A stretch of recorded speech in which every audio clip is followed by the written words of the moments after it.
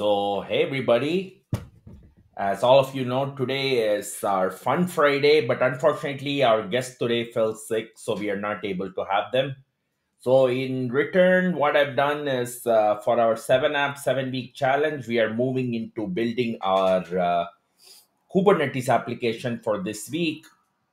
And we are going to look at a movie application where we are going to try and essentially try to summarize the movie and get different kind of inputs about the movie. For example, here I'm talking about the diplomat, and you can see here that this is how the final output looks like. So diplomat is a Netflix political thriller, and created it shows. So if you go to Wikipedia or something like that, there's these big write-ups, and so we are going to use Wikipedia. We are going to use what's called as the TMDB database, and we are going to use something called as Just Watch. So it's like one place where you can just read about a movie, get a quick idea about what the movie is, and get all the other details like who's the cast, what is the Wikipedia URL for the movie, and other references. And so there are a lot of products like this. So I'm not saying that this is going to be a game changer, but again, the whole point of the 7 app 7 week challenge is to do something fun and kind of unique. All right, so with that, let's go ahead and start week 4, where we are going to be building this movie application. And for our fun Friday, I forgot to tell, this is this is all we get is the Warner Brothers cartoon characters. All right, so let's begin. So here, the architecture is going to be: we are going to have um, Docker containers that are going to be deployed into Kubernetes clusters managed by EKS, and the image is going to be in ECR. And the clusters are going to be fronted by a load balancer, and the load balancer is going to point an API gateway, which is now at the end, we are probably going to build a web app or a mobile app. It doesn't make any difference, okay, on how we present this particular data. But this is how the output is going to look like, okay? So let's try and understand the steps. So the very first step is going to be to write a Flask application. So I'm making it fairly simple. I'm just writing a Flask application, and then I'm going to Dockerize it. All right. So let's look at the Flask application. So here is app.py. And so here you can see that I have all these different steps in here. So the very first thing is I'm going to load all the environment variables. So TMDB has an API key that you can get, and then the region I'm having again in an environment variable. After that, I'm going to be using Claude 4 Sonnet in this particular model for all the summaries and fallbacks and everything.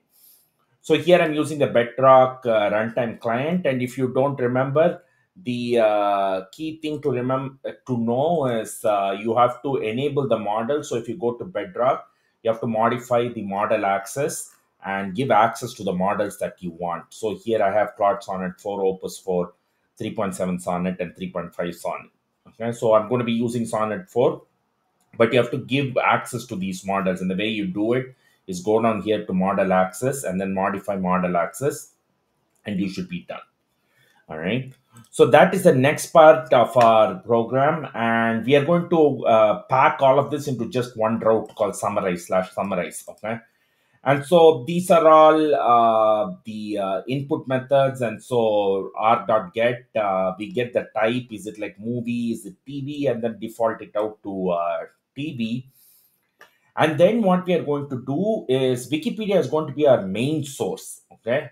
But as a fallback, we are going to be using TMDB data. All right. We are also going to be using the TMDB data for getting things like cast and everything like that. And we are going to be using the Just Watch API. So these are the main thing. The Just Watch API is going to be for various this particular show streaming. Okay. And so first thing is we parse out the Wikipedia title. And so given a particular input, the problem is sometimes the input may not be perfectly right. Like if you say Diplomat. The name of the show might be The Diplomat. And so getting that in Wikipedia might be a hard thing, which is why I'm falling back to TMDB. All right. So what I'm going to do is the first thing is going to be summarize with Claude. And this is the key thing. If wiki is not working, then we are going to be using the TMDB data. Otherwise, we are going to be using the wiki text. And finally, the just watch data is going to get from these streaming platforms. And I'm going to get the URL. Okay, so ultimately, these are all the different fields that I'm going to get. And Claude is going to give us the summary, which is our major focus, right? Where we are going to get the summary of the movie, where let's say somebody can just read it and then decide if they want to watch it or not. Or maybe their friend has watched it and they can just come up by saying, hey, I watched it as well. So then comes the TMDB metadata. So here, that's an API key, and it's a free API key. You can all get it as well. And once I get this, the cool thing is you actually get the poster URL as well. So when I do my front end, I can actually show the poster URL for this particular application. And so with TMDB data, the first thing is if wiki doesn't work, I just have a simple prompt, generate a 3 to 6 sentence summary of media type of a TV, for example, titled TMDB data title, and give me the genres, give me the cast, describe the tone, plot type, and viewer appeal. So kind of also giving me a review of the movie. Okay, and so now people know whether you want to go and watch the movie or not. And then we are going to if not, we are going to do well, the first option before the fallback is do it with Wikipedia. And so suggest the most likely Wikipedia article title and get the genres cast, and get only the title. Okay, and once I just get the title, then I'm doing just an extraction part. So this is more like NLP. And so here I'm going and getting the wiki title, and I'm going to get all the different fields extracted, and I'll have the whole Wikipedia article now ready to go. And then I'm going to put it to Claude again and say you'll be given a full Wikipedia article, summarize it in 3 to 6 sentences for the audience. All right. And that's it, everyone. We have seen this a lot of times. We are going to be using the Claude Sonnet 4 model, and I think I have explained it in the first video itself. If you're using for inference, going to cross region inference here, and this is going to be the model ID that you want to take. So for Claude Sonnet 4, this is going to be, Claude Sonnet 4, this is going to be the model ID. Okay, so that's the model ID that goes in here. And once I do that, everything comes out. The last thing is I'm trying to get and see if that particular TV show or movie is available on which streaming platform is available. So Just Watch is an API that I'm using. It's a free API. And so this really is not giving me anything specific except for very specific movies. And I should probably work on this a little more. But, again, I'm doing it only for the US. And so with that, that's it, everyone. You just run the Flask app. And once you run the Flask app, we are ready to go. Okay. And so with that, what I'm next going to do is we have this Python application. So let's go ahead and run this application to make sure that it's ready to go. So let me bring my PowerShell, and then desktop, and then it's in my movies, and then Python app.py. So just to make sure everything is the way it should be. So here I have the route summarize, and then I'm going to give the title. You can do a curl command as well, but for now I'm going to do this. Make sure that I get the output, and we'll just make sure. Okay, nice. We got the output. Let's do another movie. For example, um, let's do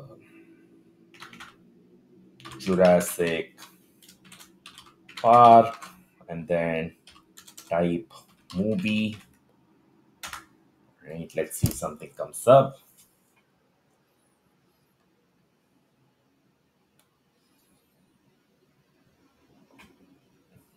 It's taking a little bit of time, but it's probably doing the fallback and all of that as well. So, there's a lot of Claude calls going on here. Okay. Whoops. So this is the problem with 4. So let's actually debug this live and change it to 3.7, because 4 always, has been giving me issues as well. So let me go into 3.7 Sonnet. I'm copying this, and then I'm going in here, and wherever I have the model ID, I'm going to use 3.7. All right. And then let's refresh this again.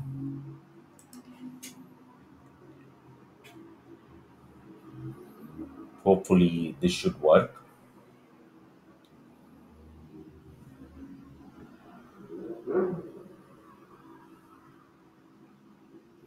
So again, takes a little bit of time. Our front end will be a lot more fancier because we'll get the URLs of the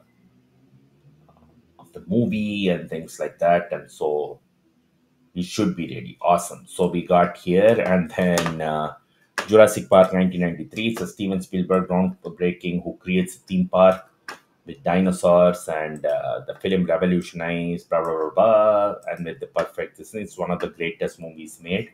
The TMDB ID is here. So if you actually wanted to go and get the TMDB ID, you can go and check it out there. Okay. Unfortunately, like I said, here that's a rating 7.959. This is the TMDB rating. And this is the cool part where if you wanted, you can go ahead and download the nice image. All right. So we have all our data that's needed.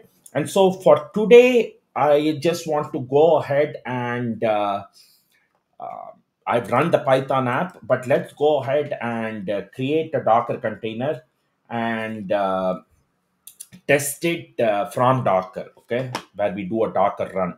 And so let's go ahead in here and let me create the Docker container. I believe I have the oh, and before that, this has a standard Docker format. So if you're not very familiar with Docker, let me quickly show you the structure. And so here you can see that I have a Docker file, I have the app, and then this is really not needed.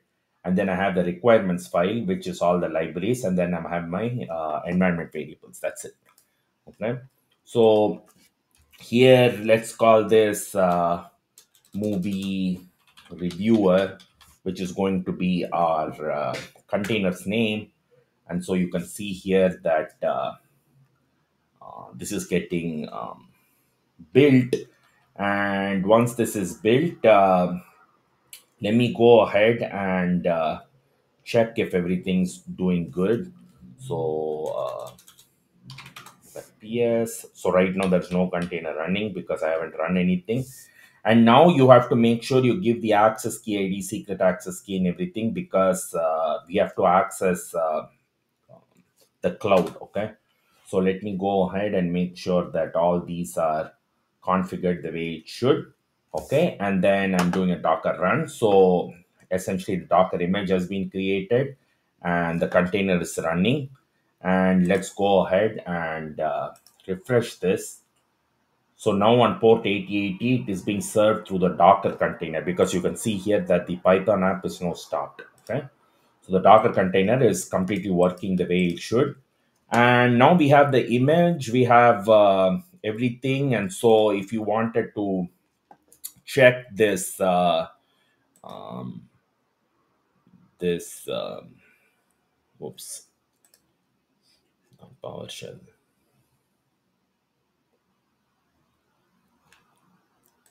Let me just make sure I don't, yeah. All right. So let me make sure that, oh, right now it may not be running, but you can open a new one. All right. So it is running. So you can see here that this is the container that's running. I don't have any other container. So let's go ahead and run this particular container. So That was the one with the AWS part. And so let me go ahead and just take all of this.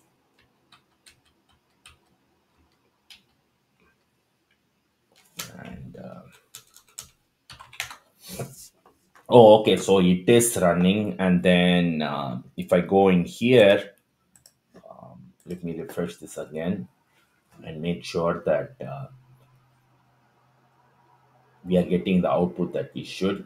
I think I stopped the review that I just created and summarizer is ready. Okay, so essentially that's it, everyone. The content is created, and so tomorrow when we come back, we are going to upload this to the image to EKS, and we're going to create a set of pods that are going to be running and against the nodes, and then we are going to essentially EKS is going to manage everything. So we just used a very few EKS TL commands and a little bit of kubectl commands, and that's it. All right. So with that, hope you like this video, everyone. If you like this kind of content, please subscribe, please share as well. And with that, have a good rest of your day, everyone. Bye bye.